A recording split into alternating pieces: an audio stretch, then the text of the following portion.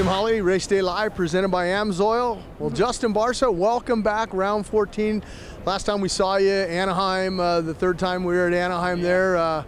You healthy? You ready to go? Yeah, it's been a while for sure. Anaheim was a long time ago, so yeah, I'm getting healthier as the weeks go, and I've been on the bike for about a week now, so it feels good. But just here for the team and the fans, and just want to get out there and race. I could have waited out and for outdoors, but I just want to come back and race, and that's what I get paid for, is to race. So it's not doing any good being at home sitting on the couch. So definitely happy to be here. It's nice to be back at a race. It gets the nerves going a little, and it's fun.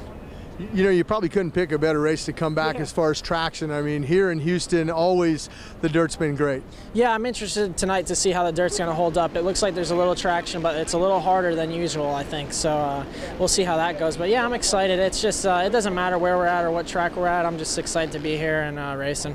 The over and under bridge, you're going to hit that twice. Kind of a little bit of a different format they're running here, something different for you. Your thoughts on that? Yeah, the whole start thing seems a little odd, going backwards on the track and stuff. I don't know. We'll see how it works out, but I don't know. There might be some changes going on today. You got to remember also that first lap after you come over the over and under bridge, you got to hook to the right there on that first lap, and then you come back to that section, then you got to hook left. Yeah, I'm sure that all the riders are confused, and the fans are going to even be more confused when we're going all over the track. So yeah, I don't know what the thinking was there, but we'll see. Hopefully it makes for some good racing, and we'll see.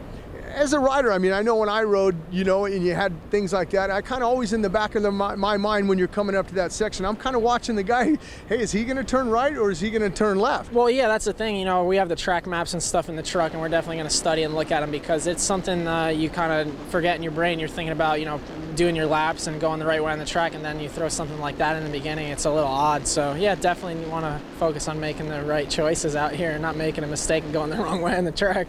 You talked to Phil Nicoletti, he's out, you're back, he's out. Yeah, I think Phil's happy I'm back. He can start getting ready for outdoors. That's, kind of his main goal. He rides the whole outdoor series. So yeah, I think he's happy I'm back, and Phil's a good guy. He did a good job filling in for me, and I appreciate that for sure.